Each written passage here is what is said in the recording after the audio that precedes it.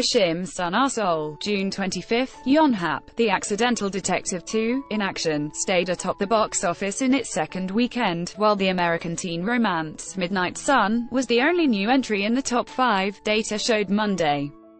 Given the lack of strong contenders, the Korean comedy detective flick starring Kwon Sang-woo, Sung Dong-il and Lee Kwang-soo easily retained the No.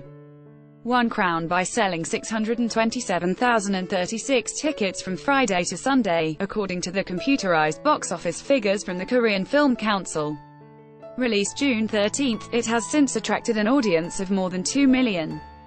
In the sequel to the 2015 comedy detective film, The Accidental Detective, Kang Dae-man, played by Kwon Sang-soo, the owner of a comic book rental shop and father of 2 children who once dreamed of becoming a detective, and No Tae-soo, a legendary detective of the Seoul Police Agency, open a private detective's office and investigate commissioned cases together.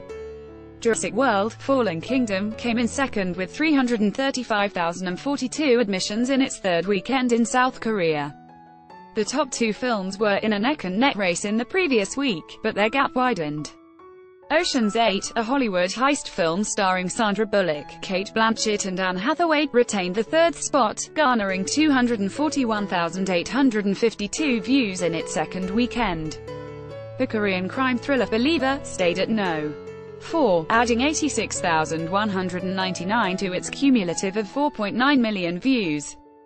The only new release in the top 5 was Midnight Sun, which sold 54,542 tickets from its first 4 days. Directed by Scott Speer, the pick is based on a 2006 Japanese film about a young woman who is sensitive to the sun but comes alive at night. The romance film stars Bella Thorne and Patrick Schwarzenegger, who is the son of Arnold Schwarzenegger.